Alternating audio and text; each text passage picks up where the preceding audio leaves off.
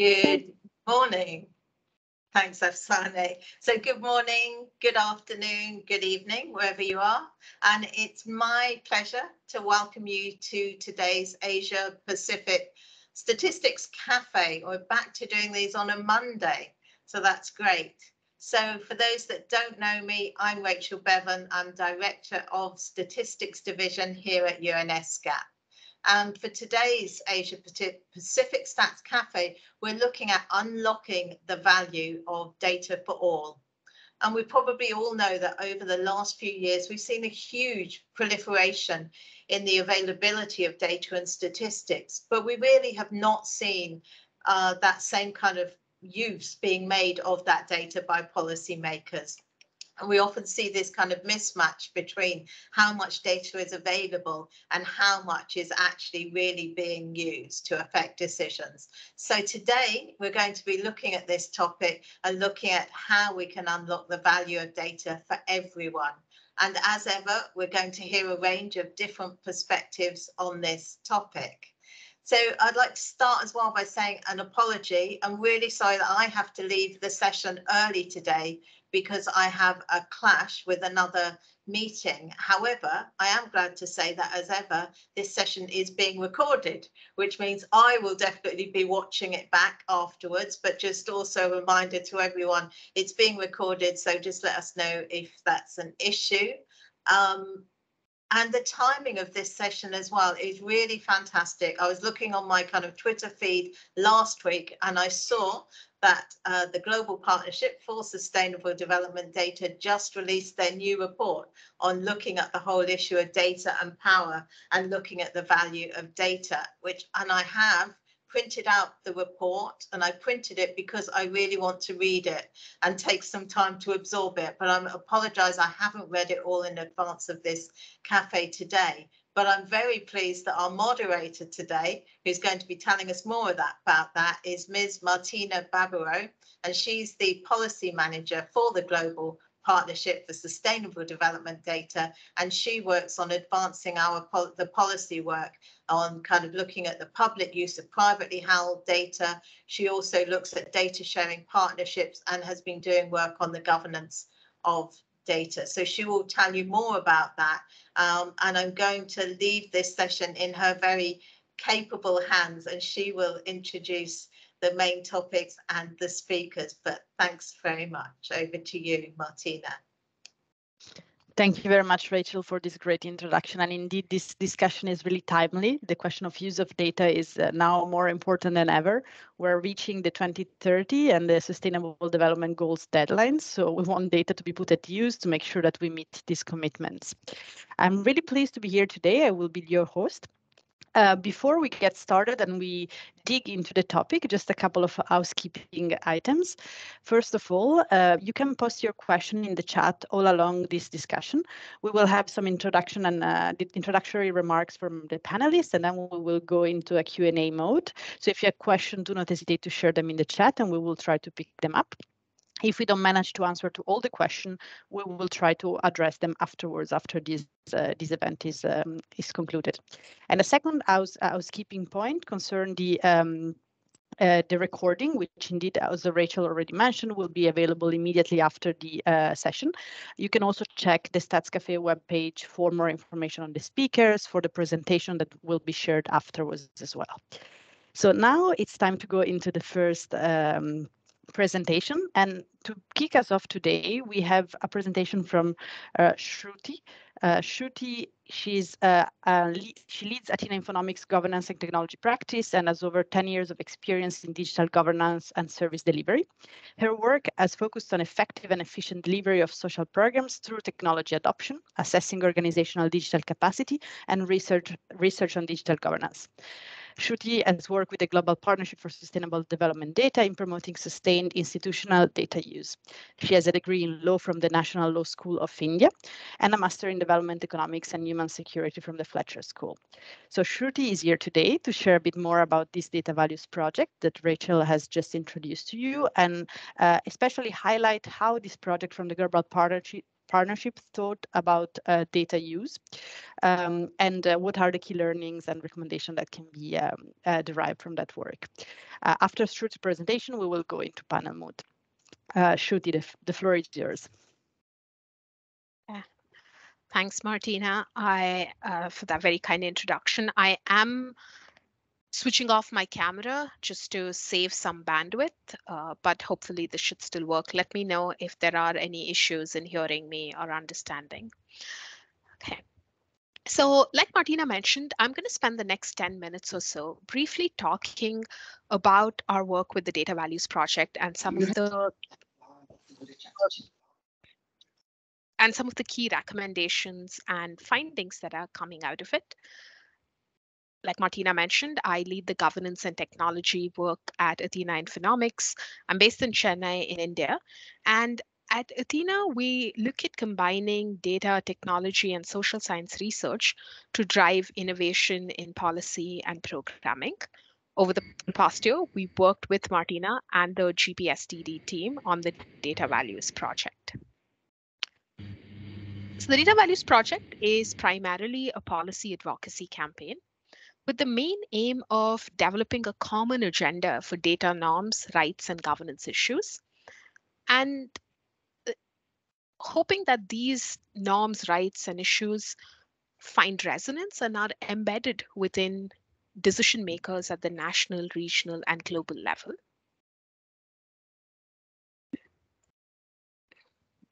The Data Values Project is led by the Global Partnership for Sustainable Development Data's Technical Advisory Group. Over the past year, they've brought together organizations across the globe.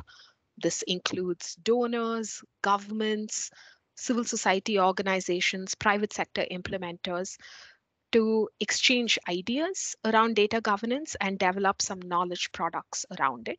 This includes blog posts, long form publications, events, fireside chats, and the Data Values Digest.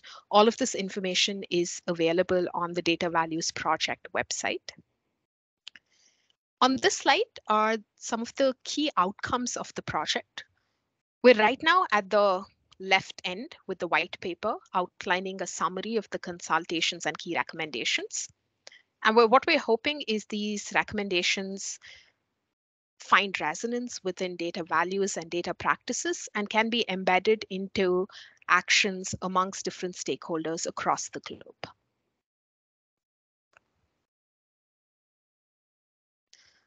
The Data Values Project is broadly divided into three main themes: agency in data, accountability in data governance, and data in action. Agency in data centers people's voices, perspectives, and ensuring that they are reflected in data, and building systems for inclusive approaches that are not afterthoughts, but are rooted within how we collect, analyze, think about data. Accountability in data governance is the second theme, and I mean, the title itself is pretty self-explanatory. It looks at accountability of decision makers within the data governance system and how participatory mechanisms and feedback loops can be built into data governance. The final theme, data in action, will really form the focus of my presentation today, and we'll be focusing on the recommendations that are emerging from that. I mean, one thing that's central across this theme is that a recognition that the potential exists for data to change development outcomes and hopefully address power imbalances, and hopefully that it's used to make better, more fairer policies for everyone. However, there's a recognition also that this kind of evidence-based decision making requires high quality data. It requires data to be collected regularly, and it requires timely data.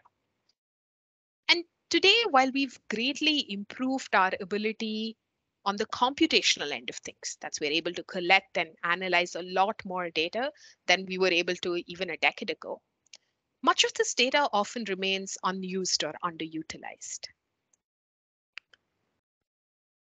A central theme of the data in action work is the centrality of human factors in impacting data use.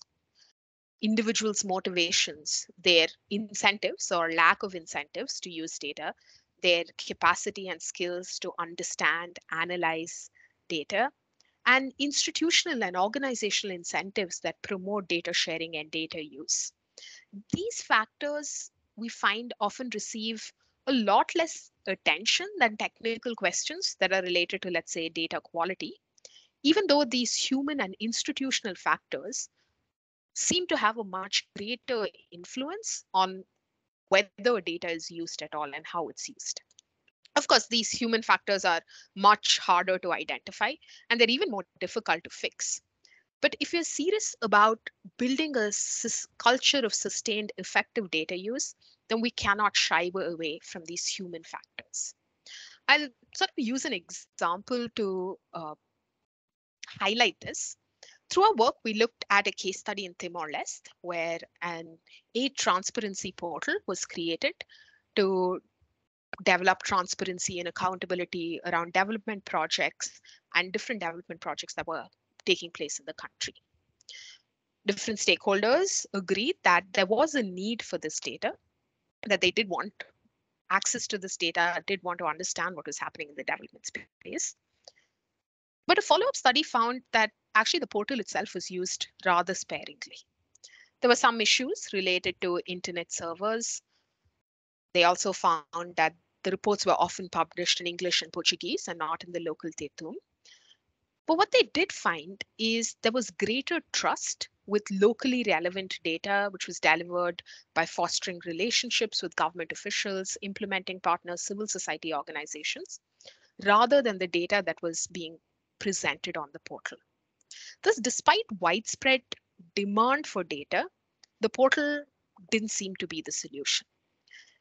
And what we hope emerges.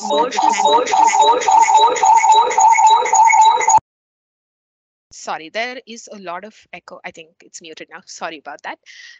But what we hope everyone takes away from this presentation today is that it's individuals and institutions, not a data platform, not a dashboard, not an application that's at the heart of data sharing and use. In the next few slides, I'll look at recommendations for different stakeholders on how to promote effective and sustained data use and how to build a culture of data use with this central tenet in mind. We're looking at recommendations for government stakeholders, for multilaterals and donors, for civil society organizations and private sectors. A key finding that emerged from the consultations was there was a lot of data silos within government departments and a reluctance to share data across departments. And this led to duplication of data collection efforts. Sometimes the same data was being collected over and over again, often by the same frontline workers.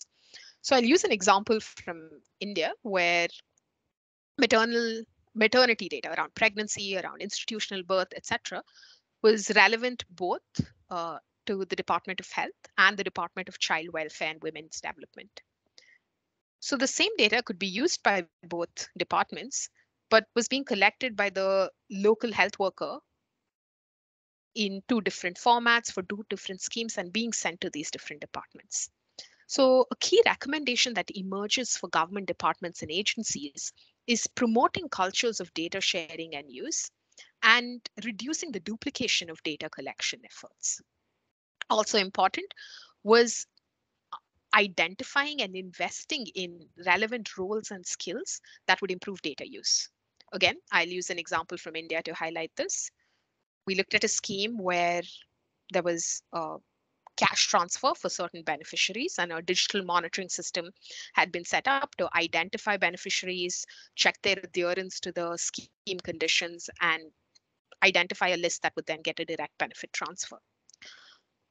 Unfortunately, what happened is the data for the beneficiaries was being collected by paper by the local frontline worker.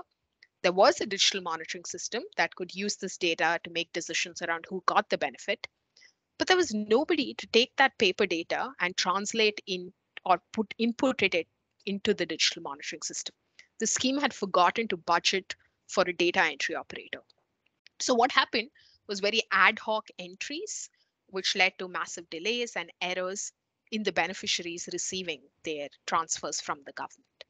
So identifying the roles, the skills that are necessary, and investing in the acquisition of this to promote data use within governments is important, and promoting data and information literacy amongst the larger population.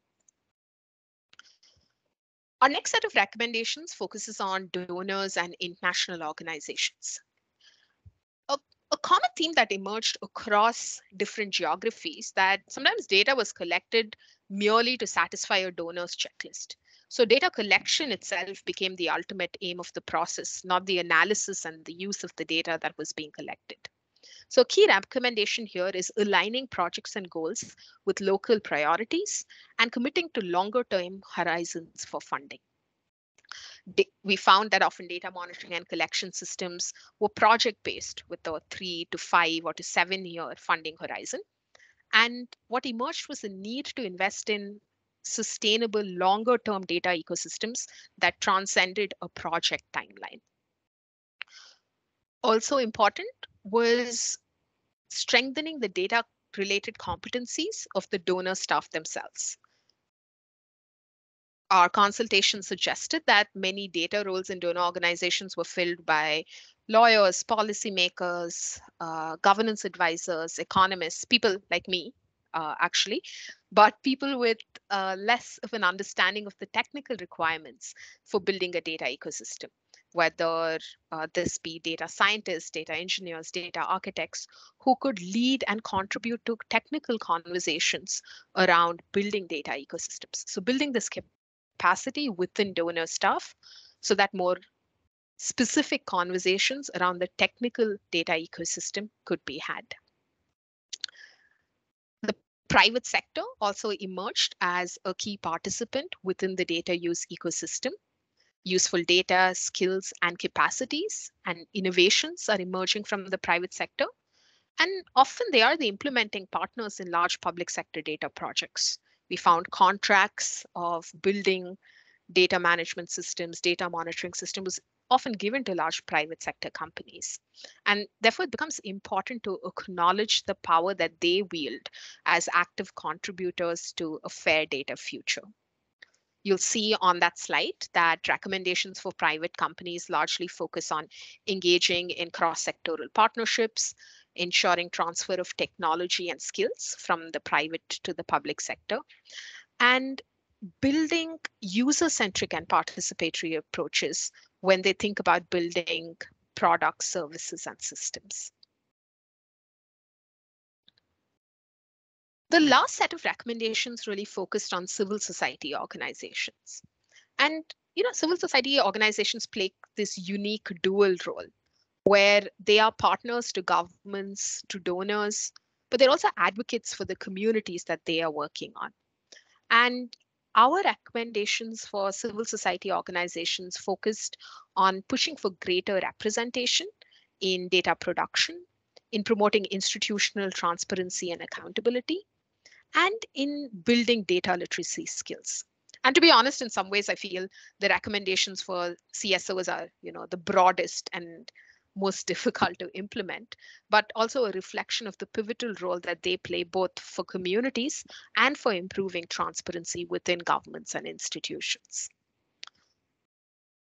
While the consultations identified several challenges, several recommendations, what was common across different stakeholders was also a belief that together these groups, that is CSOs, private sector, the government, and donors, have the power to create more just, more equitable data systems, to promote collection, inclusive collection of data, to promote thoughtful use of this data, and build more equitable communities and truly unlock the power of data for all people. I will now hand it off to Martina to discuss feedback and next steps. Thank you. Thank you very much, Shruti, for this excellent presentation and for setting the scene. We're going to go in the panel discussion in a moment, but just before we do that, if you're interested in sharing your views on the topics that Shruti just presented and on these messages around the data use and data values, please be aware that there is a public consultation on the paper, on the white paper from which Shruti extracted some key messages, and we would be delighted to hear from you. I will post the link to the consultation in the chat. You have until the 20th of May to share your thoughts, and we hope that you will be able to inform our next steps and let us know what you think about these key messages. We now are heading towards the panel discussion. I will put the panel discussion question on the screen, and let me introduce our first panelist, Mr. Batwa. Mr. Batwa is the appointed chairman of the National Statistical Office of Mongolia since January 2021.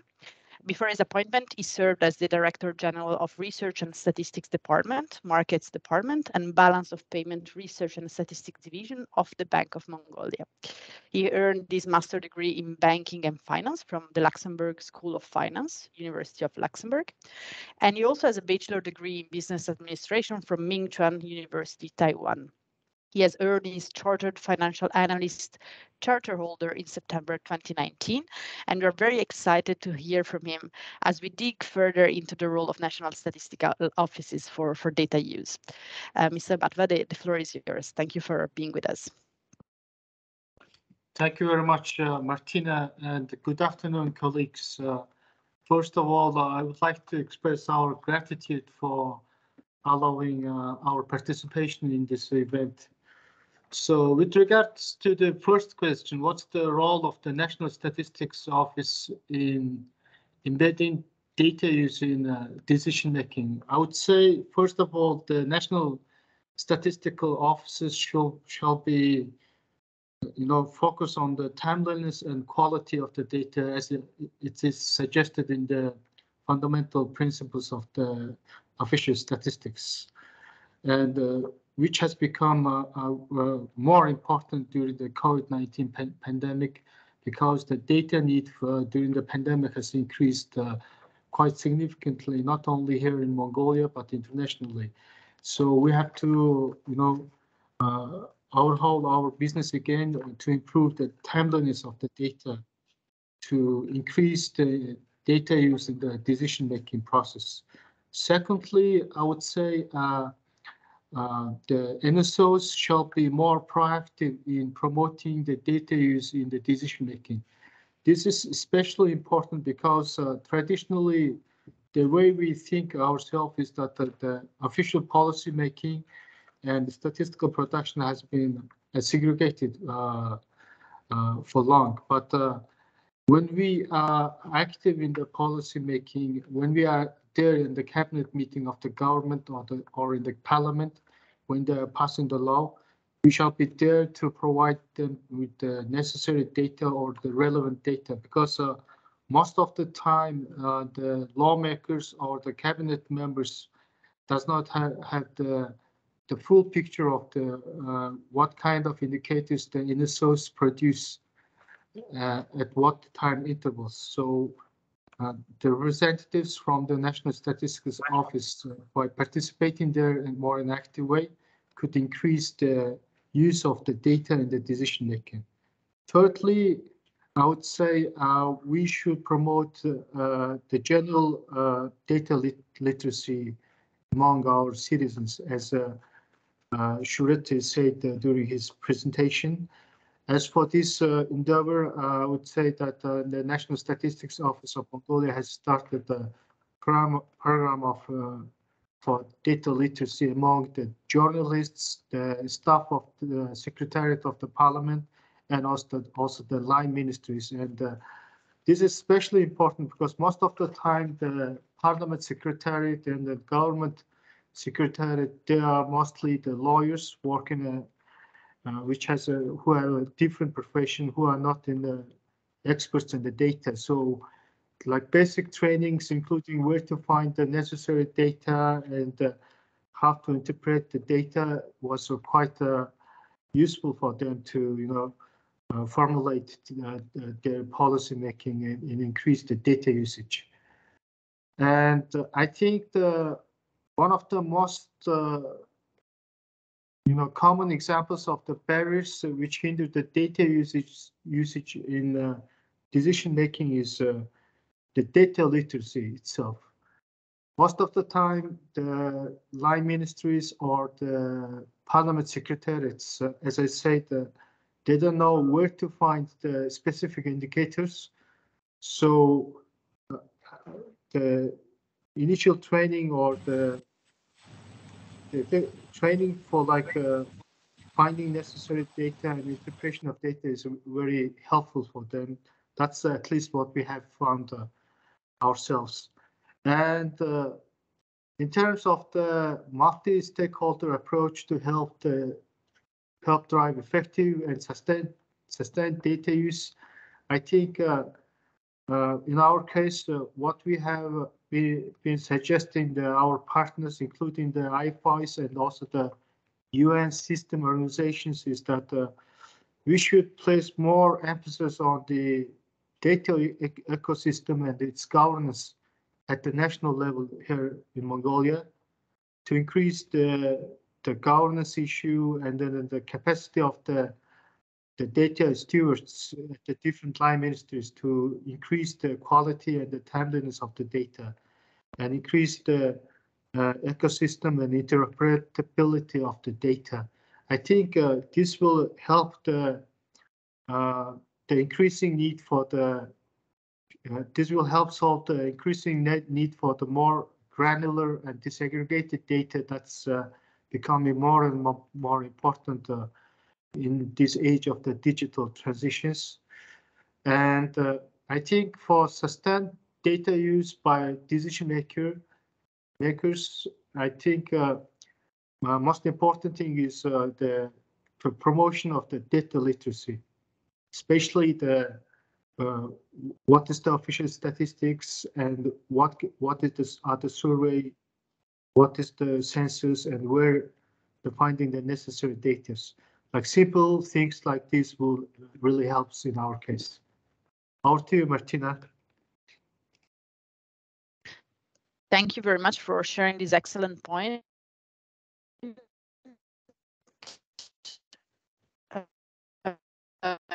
It's very nice to kick off this. I retain from your points to step role to really help embed data use in decision-making practices. So it's important that the National Statistical Office participate in making sure that data is used, and also this strong focus on data literacy and the importance of data literacy for data use.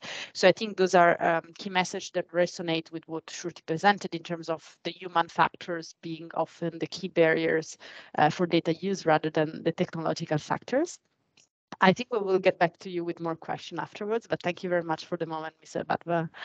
And we can now move to Mr. Gojita Todradze. Mr. Gojita Todradze, he is the Executive Director of National Statistics Office of Georgia.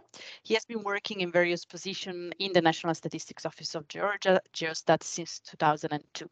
He was the head of Business Statistics Division from 2010 to 2016, and the Deputy Executive Director from 2016 to 2018.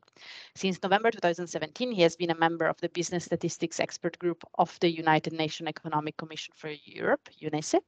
In addition, he has served as a member and then the chair of the Bureau of the Committee on Statistics of the United Nations Economic and Social Commission for Asia and the Pacific, ESCAP, since November 2018. Mr. Todradze holds higher education qualification in the field of economics, statistics, and legal studies. He has received his PhD in economics in 2006, and he speaks English, German, and Russian. I think we are eager to hear from you and see another perspective from another National Statistical Office. So, Mr. Todradze, the floor is yours. Thank you for being with us. Thank you very much, Martina. It is my honor and great pleasure to express my sincere appreciation to the distinguished delegates of today's meeting and to greet all of you. Allow me to express my gratitude to the UNESCAP Statistical Division for organizing this really important meeting and for having the opportunity to reflect my opinion. In terms of first question about the role of NSOs in embedding data use in decision making, I'd like to mention that official statistics are an indispensable element of the information system of a democratic society, serving a broad range of users, including government, politicians, scientific society, business associations, media, and the public, with data about the economic, demographic, social, and environmental conditions of the country. The goal and main priorities of national statistical system actually are to produce high quality, timely, and relevant official statistics in an effective manner based on user needs, to support a good decision making process, and to enhance public accountability based on the core values of official statistics. The NSO should enhance their methods to increase transparency and availability of data through improving data clarity, data distribution channels, and communication with users. There is a very long list of needs for statistical data in various sectors, but statistical authorities are not always in a position to produce any statistics according to the wishes that the users have. Users should be encouraged to identify their own priorities. Therefore, a regular user-producer dialogue is to be established to monitor changing needs of users. Additionally, a number of new indicators should be developed based on close cooperation with respective stakeholders. In terms of second question, I would say that in order to promote the use of statistics to ensure better data for SDGs, for decision making and policy execution, it is important to identify the barriers, as well as to establish the sustainable and inclusive engagement for all parties. The government and national statistics offices regularly face a number of barriers that hinder data use. These are actually domestic data barriers, stakeholder capacity, and institutional incentives for data use. Also data cultures and resource barriers. Among them, I would like to highlight the most common and challenging barriers.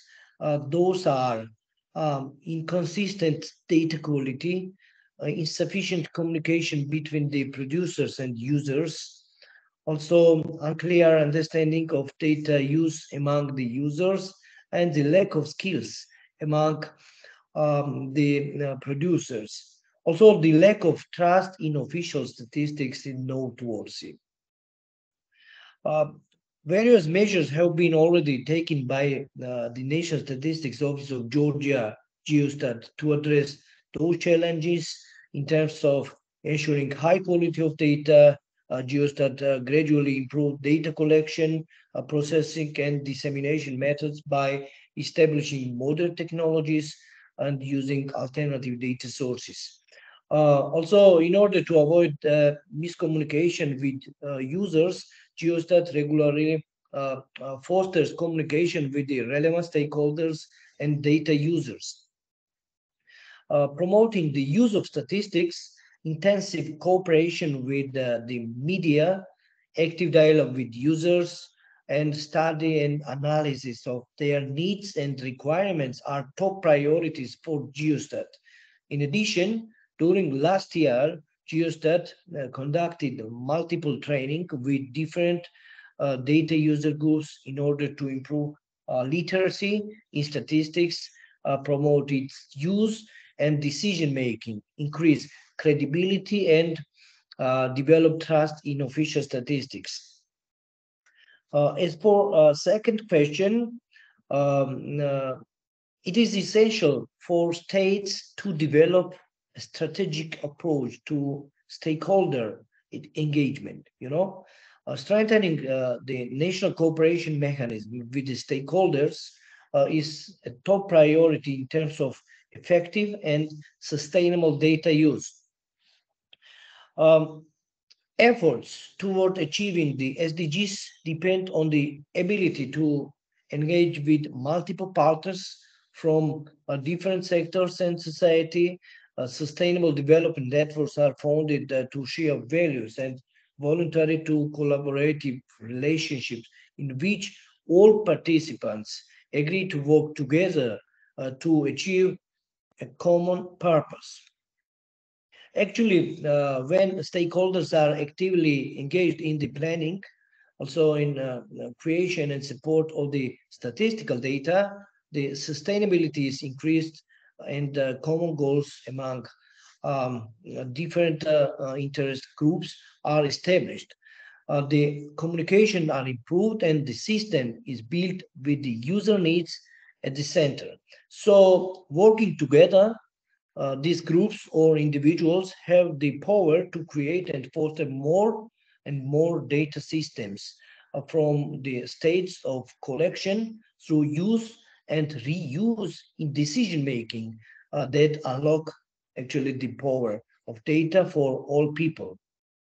And a few words about last question.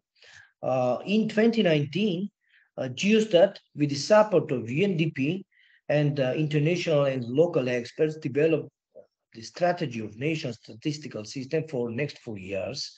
The aim of the strategy is actually to create a more efficient and transparent system for the collection, processing, analysis, and dissemination of statistics in the country, and therefore to establish an effective dialogue with users and improve their literacy in official statistics. In this regard, despite the pandemic in 2021, Geostat was actively collaborating with the users and conducted numerous trainings, workshops, and meetings with users of statistical data, as well as with owners of administrative data sources. Thematic workshops with various target groups were held regularly during the year, as well as meetings with representatives of international institutions. I would like to mention that these activities helped participants to advance their knowledge on official statistics and methodologies used by us as producers of official statistics, as well as to have the information on the latest product developed by Geostat, new services, and future plans. So as a result, those activities ensured the improvement of the analytical and data processing skills of participants, identified the basic needs of the users, and facilitated the promotion of the use of statistics in order to avoid misinterpretation of official statistics to support evidence-based decision-making and policy execution. Also, it is worth to mention that similar activities are planned during this year as well. Thank you very much for your attention. Wish you constructive and highly successful discussion. Thank you very much, Mr. Torrese. I think it was really, really interesting to hear all the efforts that you've made in terms of data literacy and improving data skills in Georgia, but also the emphasis that you put on the multi-sources and engagement, a way to reach sustainability in data use. That was very, very interesting. And I think we will get back to that in a few minutes. We now move to our next panelist, Mr. Karan Nagpal. So we have heard from the National Statistical Office. Now we move into civil society, because Mr. Karan Nagpal is an associate director and economist at the ID Insight, which is based in New Delhi, India. He leads the ID Insights partnership with the Delhi government on outcome-focused governance, as well as its partnership with the Indian government on reforming capacity building in the civil service. So we will now get a bit of an outsider perspective on how we can embed the data use in government decision making. The floor is yours, and thank you very much for joining us today. Thank you so much, Martina, and thanks to all the other panelists for some very interesting views on what Mongolia and Georgia are doing to improve the use of administrative data. Martina has already introduced me, so I won't say more. But I think this is obviously the topic of the conversation is super relevant, because this was the founding premise for our organization, was how do we actually get data to be used by decision makers, whether they be in governments or NGOs. And so ID Insight is a global organization with offices in several countries in Africa, in India, and in Manila.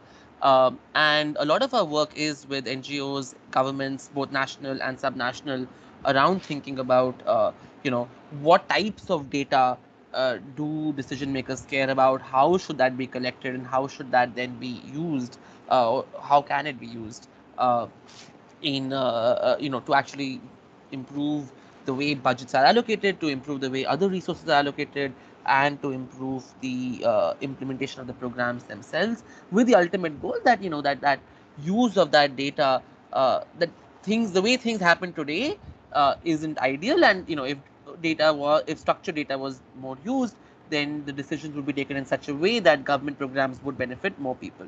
And so, it's incredible to be able to participate in this type of conversation. I think I will keep my remarks on two sort of stages of the data process. One is on the data collection side of things, and the second is on data use.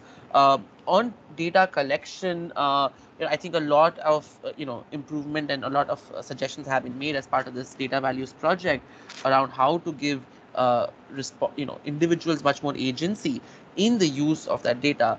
I think at ID Insight, we have recently launched something called the Dignity Initiative, led by my colleague Tom, who's based in our Nairobi office.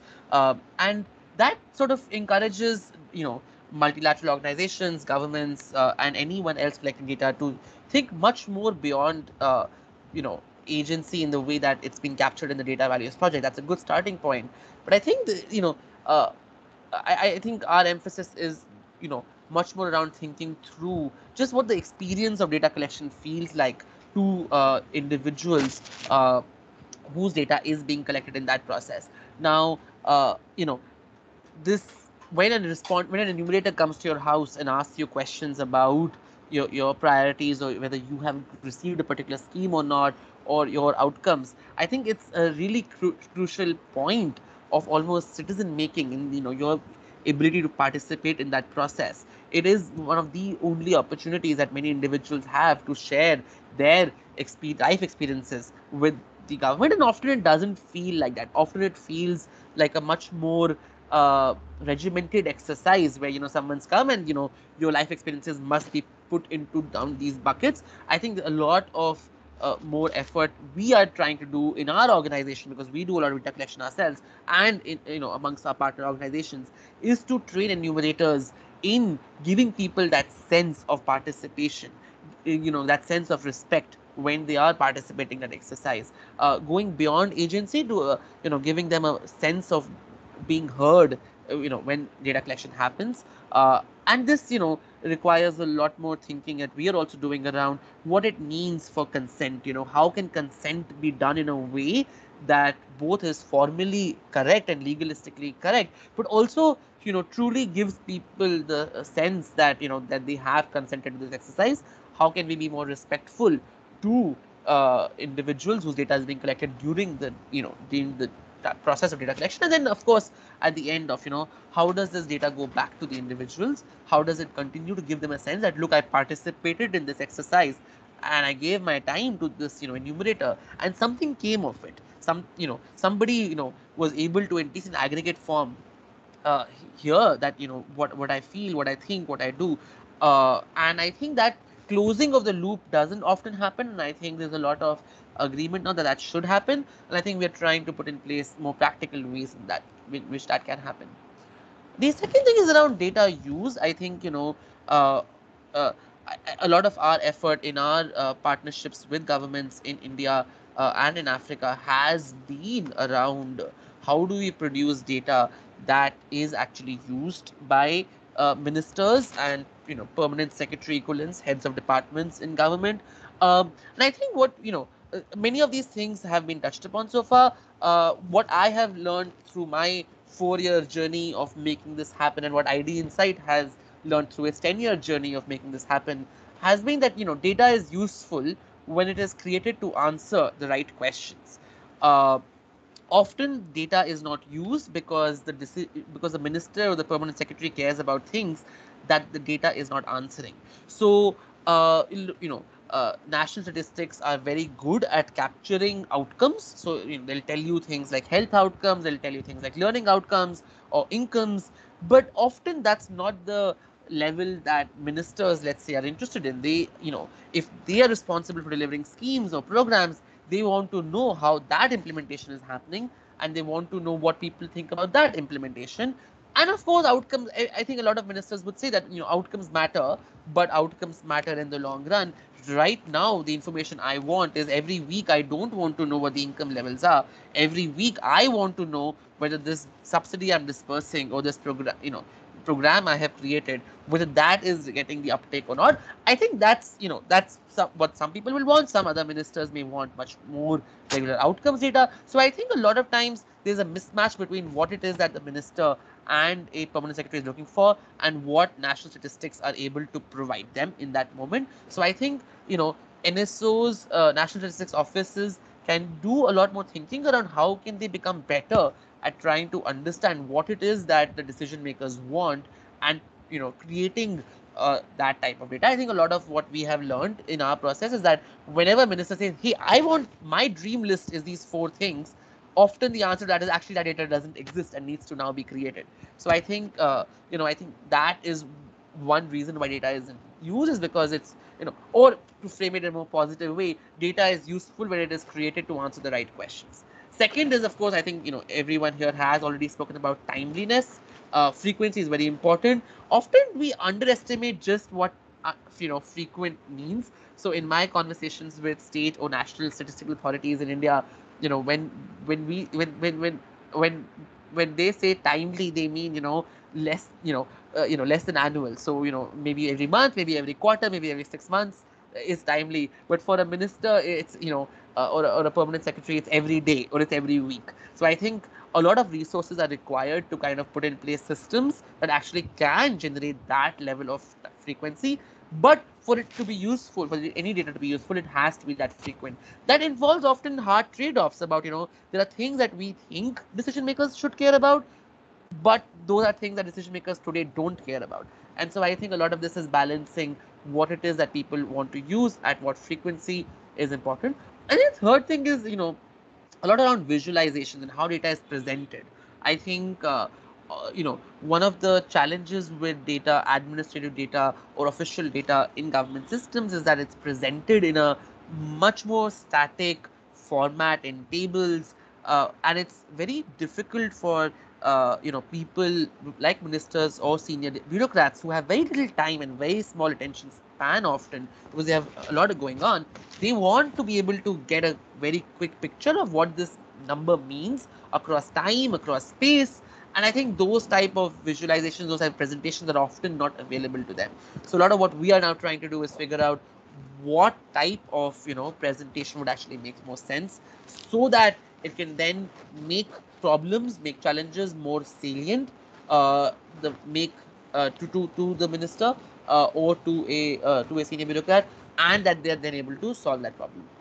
I I think the fourth thing, so, I've spoken about three, right? When is data useful? It's useful when it's created to answer the right questions, whether it's an input or an output or an outcome. It's at the right frequency. It's at, using the right visualizations. I think the fourth thing is a degree of agility and iterativeness. I think one of the challenges that we have experienced and are trying to solve for is that, senior bureaucrats and senior politicians, their priorities. Governance is a very, daily evolving thing. I think priorities change very regularly.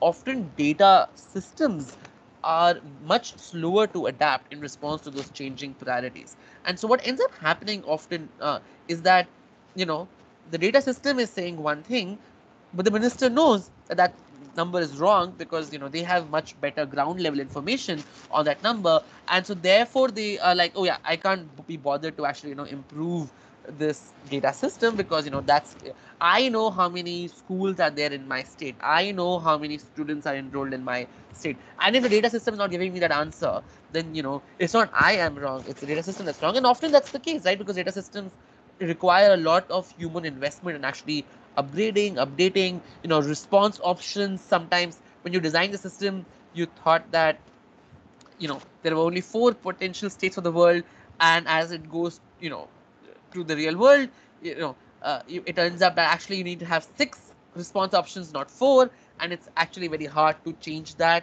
in real time. So I think a lot of what we are trying to do is create data systems that are able to meet these changing priorities that change very frequently. I think with that, I would, it is a big challenge. It is true that there is a lot of data out there that is today not being used, and I do hope sincerely that this project goes a long way through these conversations and through these outputs in creating very practical, tactical steps for organizations like ours, and for governments, and for organizations like National Statistics Office to produce data that's a lot more likely to be used to improve lives. Thank you. Thank you very much, Karen. I think it was very, very nice to hear from you about the importance also of participation, inclusion, and like working on very effective way of gathering consent and informed consent on the data collection side, plus all the insights that you shared on the data use.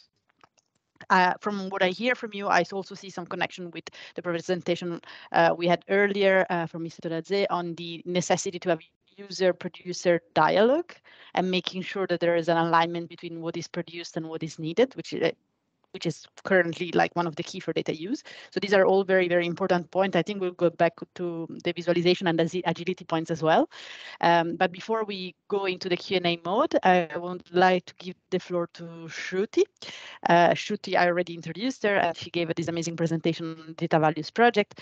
If Shruti, you want to share a few insights on the questions that are on the screen from your experience as a private sector, and then we can go into the Q&A. And if you haven't posted your questions yet, I invite you to do so. We will be going in Q&A mode in a few seconds. But Shruti, if you want to jump in, the floor is yours. Sure. Thanks, Martina. And, the challenge of coming in the end of such a fantastic panel is all the great points have already been made. So in some ways, I feel I will be echoing what those before me have said. But I do want to quickly touch upon 2 important, or what strike me as incredibly important points. First is this idea that both Mr. Patmonk and Mr. Gugit highlighted, which is that more collaboration is required and more user-producer dialogue is required.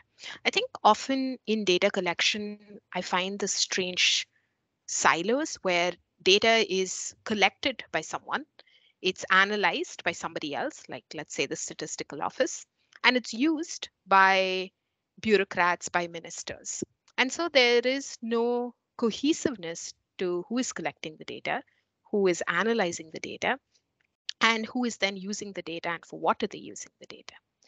Building dialogue between these different and what at times are disparate actors within the data ecosystem is absolutely crucial. Often data collectors are also the users of the data. So several instances where we've seen frontline village workers or frontline health workers who are collecting the data, who, if we worked with them more to talk about data use, could actually use this data that they're collecting to inform better health decisions or better planning decisions within the village that they're serving. But because we see data collection, data analysis, and data use as distinct functions and don't talk enough about overlap and collaboration between these, I think we miss out on a lot of opportunity to truly highlight the value of data, to use data in daily local decision making, and not just at a policy level by the Minister of Environment or the Minister of Health, but really by the many officials who make up governments in these countries and who are every day making decisions around governance, around service delivery, around planning. So that really is my main hope for how we improve data use, especially within the government, is talking more clearly across the data collection, production, analysis, and use ecosystem. The second bit that I also within this framework that I want to talk about is being more clear about what are the specific data points that would be useful. Again, this is something that Karan mentioned, that data is helpful. Data will help policy making is something that's often heard, but there's less clarity on the specific use of individual data sources. What are the decisions that this data is guiding? And often, again, this can help data producers or data collectors collect better quality data if they have a better understanding of what it's going to be used for. And it helps us collect more specific data and not waste everyone's time by collecting a whole bunch of data that we're never going to use.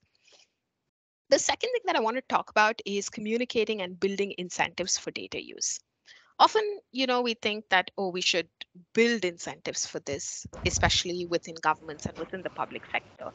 But there is a very good understanding of how to use data when the incentives are clear. So, for example, one use case that stands out all the time is the use of data for elections to predict how elections will be won or lost, how voting patterns will play out. And there's a very good understanding of this kind of data and its impact across the whole ecosystem. Whether it's someone who's a block officer, it's a high level bureaucrat, it's a minister, there's a very good understanding of this data, of these patterns, and how to analyze and how that can drive action.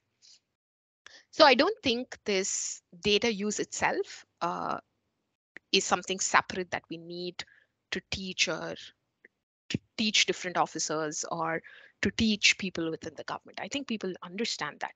I think what we need to be more clear about is what are the incentives for using data.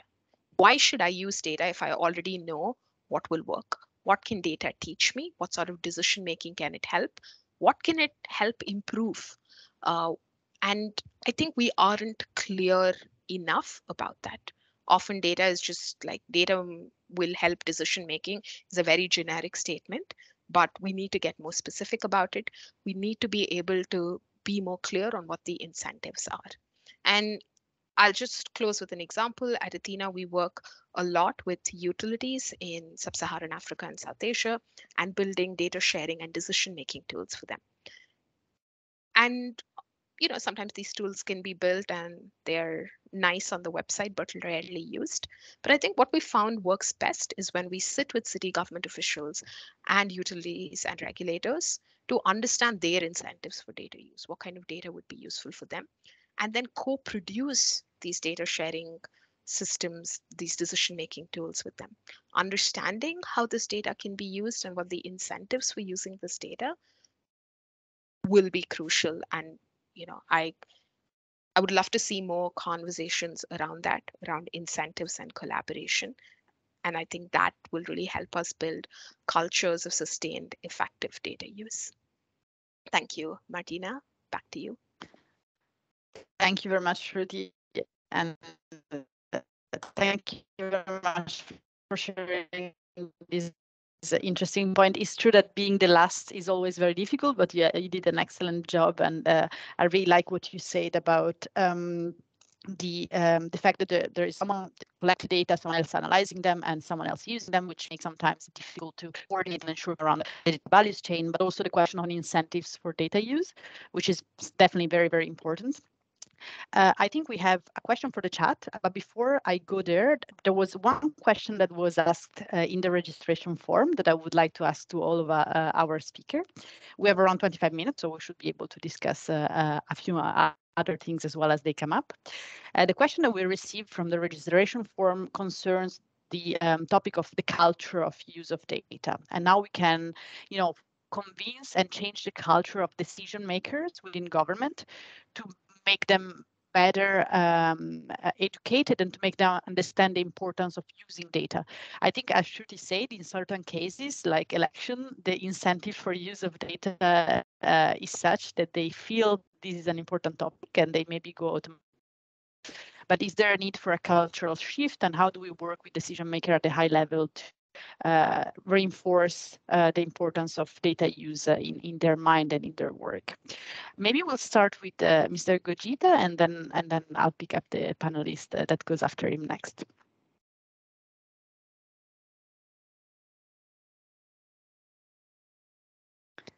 Mr. Gojita. Thank you very much. Thank you very much. So actually, as we highlighted during our panel discussion, many issues are actually challenging. However, quality of data, methodology, and not sufficient resources also are on the top of the list. Also, wrong interpretation of the statistical data is challenging, as a result of which we statisticians are very often the instrument for political manipulation. All above mentioned demonstrates substantial need for development of nation statistical system, which actually require additional resources, better finances, and attraction of appropriate human resources. How we can try to solve these problems? I would highlight three main points. Conduct dialogue with policymakers and the government, define the role and responsibilities of relevant institutions involved in the system, and improve communication at different levels. So fostering good image and reputation, increase credibility, and developing trust in statistics should be the main part of our priorities.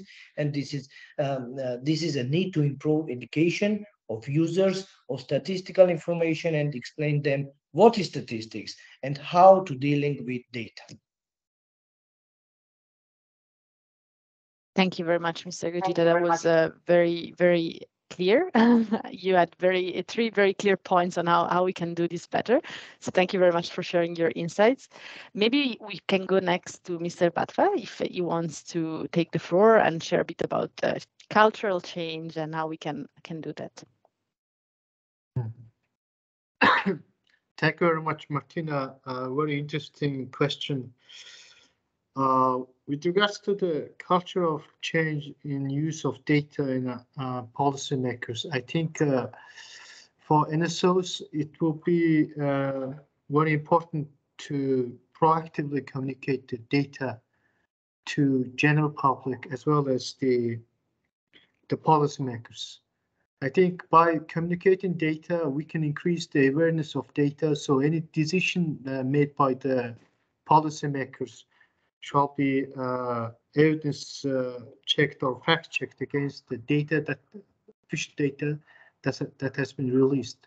So that's why in our case, whenever there is a big debate among in the society about a certain topic, for example, if it's about the government budget or if it's about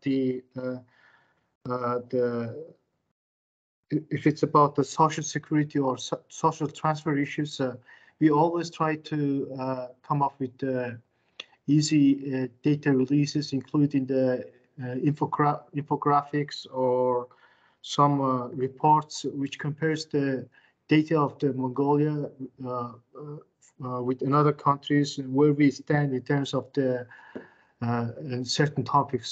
So I think it really helps the public to judge the positions of the arguing parties regarding that topics. And when the debate goes to the parliament or the cabinet, the data or statistics are picked up for the additional use. And sometimes even they call the representatives from the NSO to participate the cabinet meeting or the parliament to give the additional information. So I think the proactive communication of data is important in installing the culture of change in the data usage. And secondly, one thing that we try to emphasize more is the timeliness of the data and granularity and the disaggregated data. Because most of the time, if we look at the way we have been compiling statistics is mostly it was like aggregated data that we have been releasing. But now, when the questions become more specific when the policymakers need more specific data, they require timely data with very disaggregated units. And whenever there's no official statistic is available, then the government bodies look at the different ministries or different agencies for the data. But the quality issue is sometimes the problem, creates a problem for us. So that's why what we emphasize is the integrated the data ecosystem within countries shall be built, and data governance issue as at the national level must be discussed with the line ministries. That's what. By doing that, we can increase the quality of the data, as Birgitte mentioned. What the NSOs cannot produce all the data, but we can issue at least the data that is admin data that has been gathered by the different agencies and ministries have some quality, which is good for the decision making. So that would be my answer to instill the culture of the data usage in the decision making. Thank you. Thank you very much. Very, very relevant points on communicating the data, being very proactive, and also this question of data ecosystem. I think we might go back to the question of data ecosystem. But before we do, Karen, Shruti, do you want to share your experience in terms of building better data culture for decision makers? Karen, you go first, and then Shruti. Thank you, Martina. I think I will just like to go back to that point which Shruti had ended her remarks with around incentives for data use. I think, all of us sitting, sort of on the supply side of data, as it were, can think about data use culture, or can, critique the absence of a data use culture for the lack of data use. But I think it's important to think about what is it that the data users want, and like how do we strengthen those incentives for data use. I think what has been very useful and powerful for us, in addition to Shruti's point about co-creating that output, what that data would look like, is been showing the value of actually using data. So I think creating very simple case studies on how the data system or the data outputs, what I like to call the data use architecture, how this it could be a dashboard, it could be a regular weekly bulletin, it could be a WhatsApp message with a nice graph, it could be a presentation that happens regularly, how those outputs were able to make a problem salient, or create like an early warning system where we were able to flag something, the system was able to flag something earlier than you would have noticed it if you hadn't used the system. I think creating that type of reason for people to use the data is quite important. And I think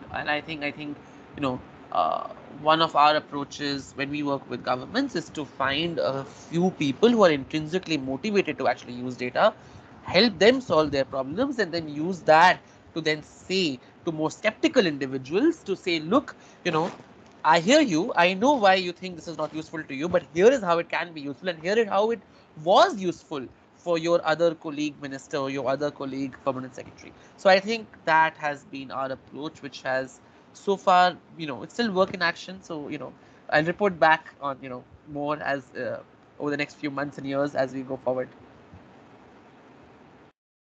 Thank you very much. Very interesting and practical insights on, like really completely showing the value of using data and finding a few people motivated and building from them. Then you can actually embed more data use into the organization. Shruti, the floor is yours. Yeah, I'll keep this really quick because I think everybody before me has made some great points. But I think often we think of data use as like this really big thing, like we're talking about statistics, AI, ML, blockchain, whatever you will, right? But actually, we are all using data and making decisions every day in our life. Farmers in rural Kenya are using wind and weather patterns to decide what their harvest should be or to predict how large a harvest they will be.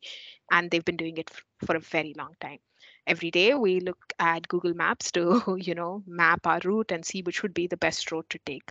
So to sort of think of data use as something that we are all doing every day in very many different decisions in our life. And it's not this big external thing that we have to suddenly develop a new orientation towards. Yes, there are certain skills and capacities that are needed, but we're all using data and making decisions in our personal and professional lives. What we have today is better quality data, better tools to understand data. So instead of knowing that, oh, between 9 to 10 a.m., there will be a lot of traffic on in the main road in Chennai where I live, I can also look at Google Maps, which is giving me regular real-time data to understand what exactly are the traffic patterns and plan my route accordingly. So I think that's what better tools in collecting, analyzing data allows us to do.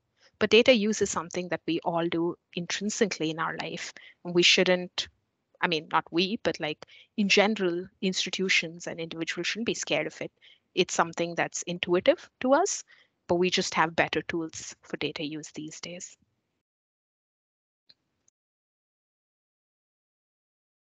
Thank you very much, Shruti, for reminding us that indeed we are doing evidence-based decision making wherever in our lives when we decide which route we take for traffic reasons or when we decide around other topics that are really like everyday's life. I think we have two questions from the audience, which I would like to merge.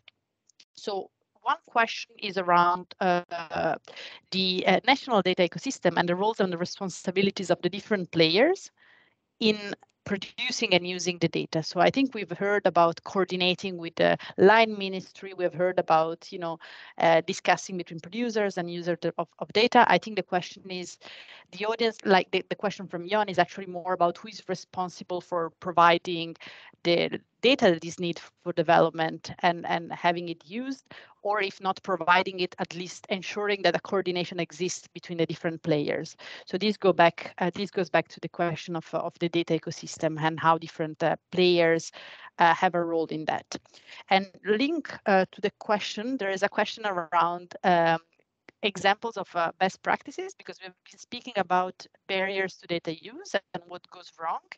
But are there any example from your experience of things that went right and there were data that was produced and was used by decision maker, but also like journalists? I've heard you speaking about civil society, businesses. So let's set the record straight and share also some cases in which there was actually more data use. Maybe we do the same order as before. So Mr. Todet, if you want to start, and then we will move to the next panelist. Yeah. What I want to highlight, actually, national statistical offices are professionally independent bodies, but in most cases, they are not able to solve existing problems independently.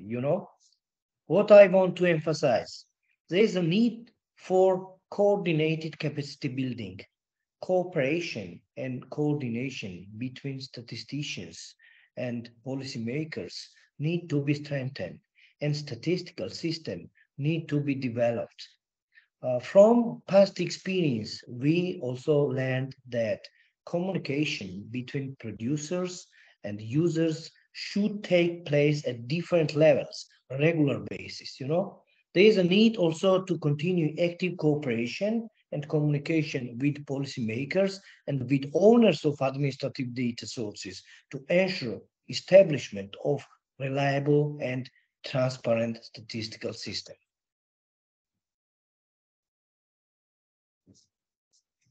Thank you very much. And is there any example of a statistic that has been widely used or a good example of data use that you want to share with us? I think we might have missed. Maybe we lost Mr. Torreze, but we can go back to him. Mr. Badva, do you want to share about how you're building a national data ecosystem and the governance of this ecosystem in Mongolia and your role in that? And if you have a nice example of data use that you want to share. Thank you.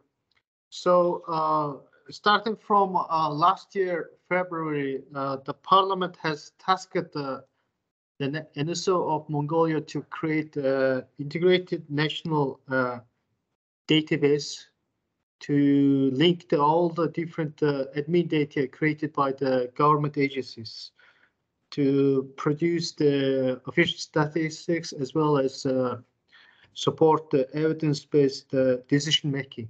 So to implement the project, we have been studying the case experiences of our colleagues from the New Zealand and Switzerland, and what we have been planning and doing so far is that we are giving more emphasis on the national data governance issue. So here we are talking about who should be responsible for the data classification and codes, and who shall be responsible for the digital enabling technologies, and etc. So in our case, by law on statistics, the NSO is responsible for all the classification and the codes at the national level, so that the data created at the different ministries can be interoperable. And we are talking with the national digital minister to enable the infrastructure and the technological ways to link all this data. And one of the things that we have been emphasizing whenever we meet with the different ministries to evaluate the data quality and the readiness, we always talk about the data stewardship and then data committee that each sector has created under the system. So whenever the data committee is ready, and we are trying to give them the specific training to let them know what are the classification and codes and which ways the data shall be gathered, how they should be checking the data quality, and etc. And because this is an enormous work, we are trying to start with the pilot sectors, which is more, if implemented, more beneficial to the society, or more the impact making in terms of the society. For example, we decided to start with the Minister of Labor and Social Security, because the Labor Ministry and Social Security Ministry, Labor and Social Security Ministry has a data for all the people who are receiving the social transfers and also the Social Security. So it helps us to create the foundation for the basically data for all the citizen-based data, which can be linked to the next ministry, which is important, is the Minister of Education. So based on, we are trying to link these two data between the ministries to see how the education policy and education inequality is affecting the success of people in when they go into the labor market, and etc. And again, the most important thing what we found is that the data quality must be improved at each level of the government agencies. And most of the time when we start the project, the government officials who are in the front line, in the front office, who are collecting data, they didn't have enough knowledge to correctly input the data or classify the data, because they didn't know the importance of what they are doing, these primary data inputs. So that's why the continuous training for those participants of what we call the national statistical system is very important to create a better ecosystem at the national level. Over to you, Martina. Thank you, Mr. Batva. Any example of effective data use you want to share? Otherwise, I can go back to you and I can go to Karen in a second. The effective data use, I would like to mention about two cases that we have worked so far. The first one is the food stamp program of Mongolia.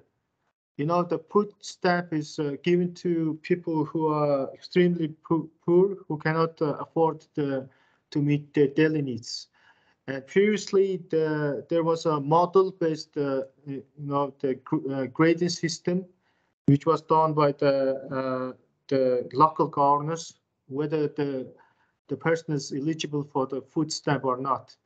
And this model had a lot of the criticism from the general public, because general public criticized that some of the time the local governors use the food stamp program for the political purposes, for election purposes. But starting from last July, together with the Minister of Labor and the Social Security, we tried to improve the model effectiveness by integrating the model inputs with the admin data.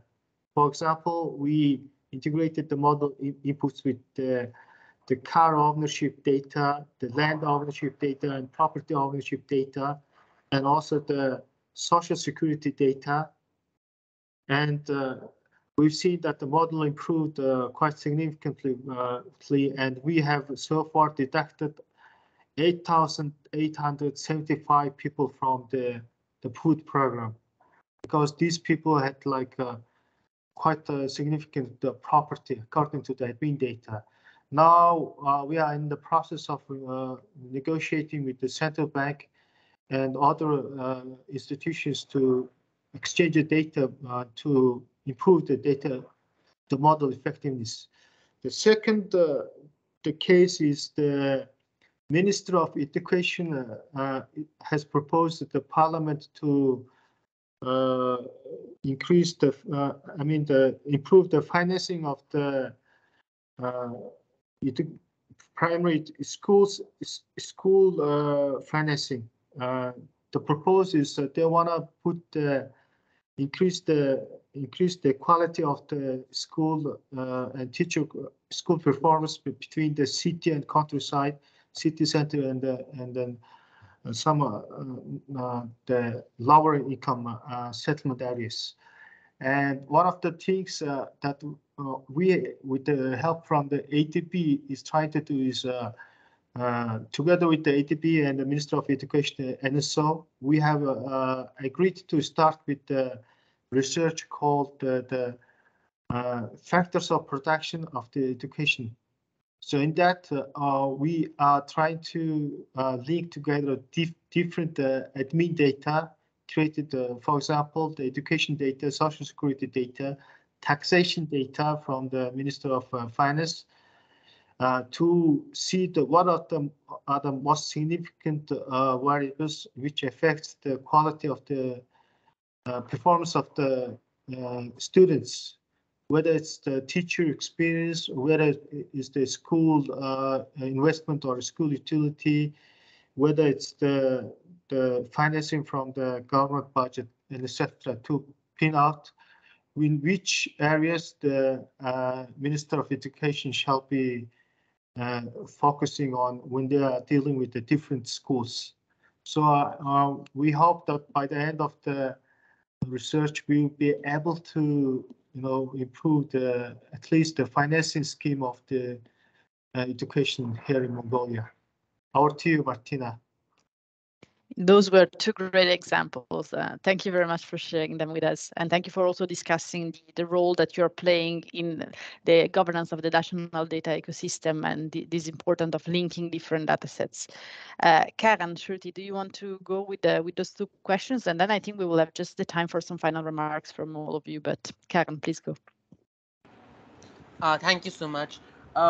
One thing that we are trying to do in India on this national data ecosystem question is, as speakers before me have said, this matching of data across different ministries is very challenging. So I think we are working with the Niti Aayog, which is India's federal policy think tank, to put together something called the National Data Analytics Platform or portal. I forget what the P stands for.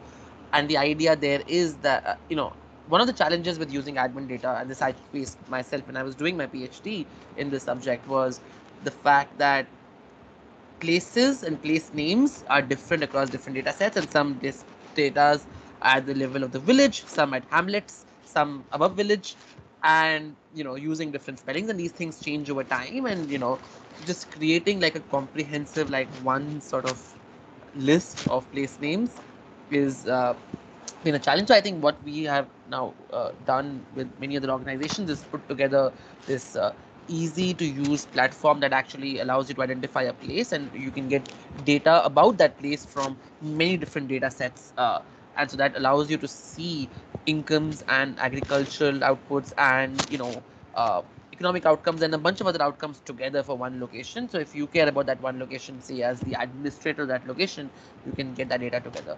So I think that type of investment, we are going to see if it's actually useful. We just have going to launch this soon. In terms of data use examples, two quick examples. One is we work with the Delhi government to help build their data system for COVID management. And I think a lot of this before the data system came in place was done in a very unstructured ad hoc way, and different data systems did not speak to each other. So one of the relevant parameters that the government cared about was what percentage of patients who tested positive that day were not able to be traced by the surveillance teams.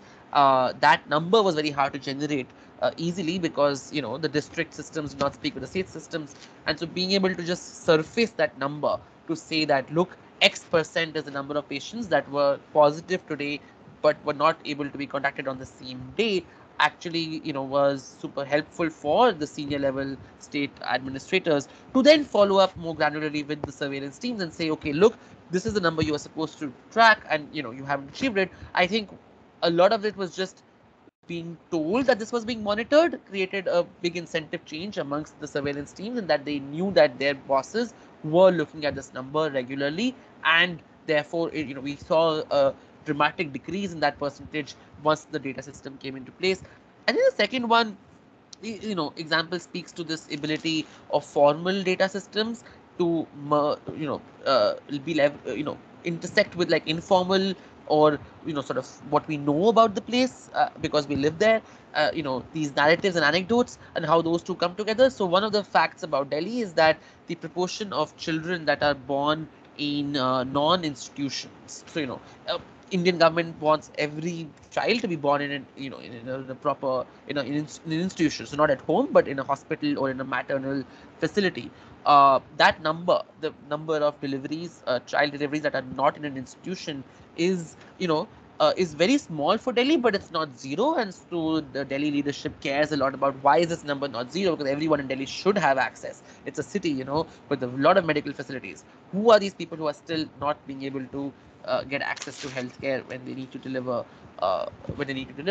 And so I think that number became salient to the relevant ministers, who then were like, okay, why is this number so high, guys? What's going on? And then in the conversation, it arose that, okay, actually the number is high because children are being born in like nursing homes and smaller hospitals that are not registered as part of the official system. So it counts as a non-institutional birth, but they're still getting the right care. And in addition, the problem is there concentrated in certain parts of Delhi, and the bureaucrat there had been there for 10 years, and so she knew that, oh, we had done a study 7 years ago that had actually flagged that this area was where people had pregnant women had very low access to care when they wanted, and so that surfaced to the minister, who then took decisions around how to prioritize where the future health facilities will be located, maternal health facilities will be located. So it was very powerful in that that number came up through the formal data system, but the institutional knowledge of the bureaucrats in the room, as well as what people knew how data is actually collected, was helpful in actually shedding light on where in Delhi this problem was the most important, and then that number was then used to prioritize the rollout of future facilities. Thank you very much, Karen. Very, very relevant examples and very impactful, both of them, on very important matters, health-related. Shruti, I think you have 1 minute, and then let's see if I can take 30 seconds more from each of our panelists and participants for final remarks. Sure. I'll just talk about an example of data use. And I want to talk about an example of data use from citizens and communities, because everyone else has spoken about the government.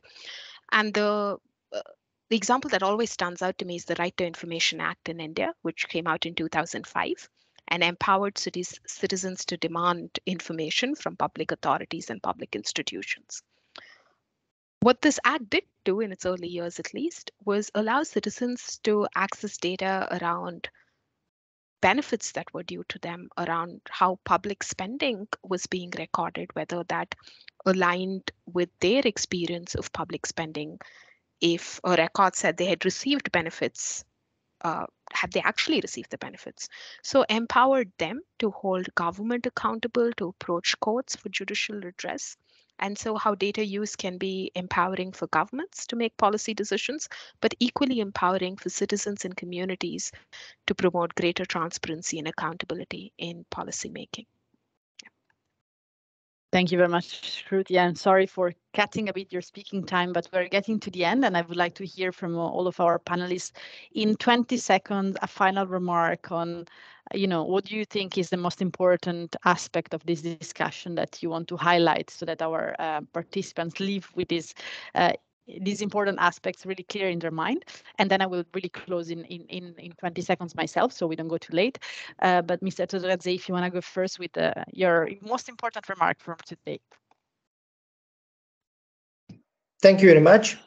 So it is up to us how we address current challenges, deal with needs and opportunities. It depends absolutely on us how we do it individually or as a part of international community. We should not only evoke the past, but also we need commit all our efforts to the practical ways for development of our joint activities. So NSO should play more active coordinating role in the process because they are more familiar with statistical and analytical tools. They speak the language of numbers and they know very well how dealing with data. Thank you very much. It's again amazing to hear this incredibly important role of NSOs and the point of being more proactive as well for NSOs to play a more active role. Mr. Batwa, the floor is yours. Thank you. Mine is more or less same. I think the NSO should be very proactive in promoting the data usage and also the data literacy.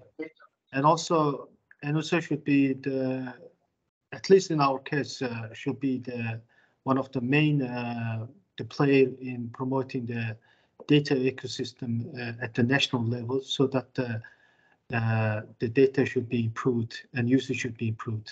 Thank you.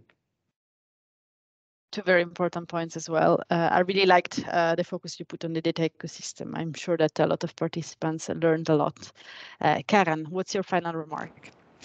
My final remark is that I'm very grateful that this project exists and is bringing together, people who've been on this panel today, as well as many other stakeholders from many different sections of society and government to work together and figure out, how it is that we can create much stronger incentives so that when data is collected, it's collected in a way that truly respects and empowers the people in the communities about whom the data is being collected, and then that data is used in a way to actually improve the lives of those individuals and those communities. So I'm very grateful for this process, and it's been a wonderful time listening to all of you. And as an organization, we would we really commit and endorse this sort of mission of making data much more useful for improving lives in the world. Thank you very much, Karen. And last but not least, Shruti. Thank you. I think for me, what's clear both through the work that we've done over the past year, other projects that we worked on, and this conversation around data use is not going away. It's going to become more urgent, more important, more pervasive. And I think what this project and what these conversations give us an opportunity to do is think about this culture of data use that we want to build, and think about incentives for data use. Why should we be using data? And should we ever discard data? Should we say, hey, this data might exist, it might show us something, but it's not going to help us make the right decision.